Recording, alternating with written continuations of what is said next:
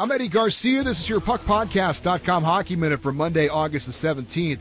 The New York Rangers made headlines on Sunday. The team announced that former captain and Hall of Famer Mark Messier is returning to the team as a special assistant to general manager Glenn Sather. Messier, who famously led the 1994 Rangers to their first Stanley Cup title in 54 years, has not been shy in recent years about his desire to be an NHL GM.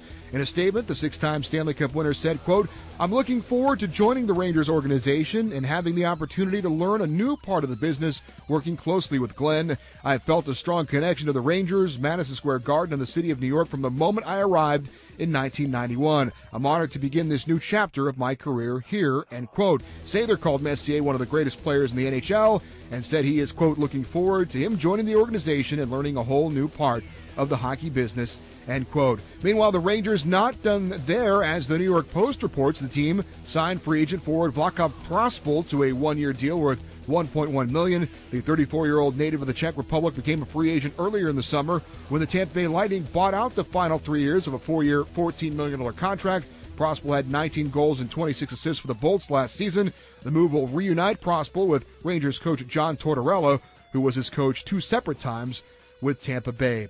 For debate and analysis on these stories and more, you can tune in every Saturday to the Puck Podcast. You can find the Puck Podcast at puckpodcast.com, foxsports.com's NHL page, or search iTunes for Puck Podcast and hit subscribe. If you'd like to see a video version of the Puck Podcast Hockey Minute, check out Eddie's page at puckpodcast.com or search YouTube for Puck Podcast.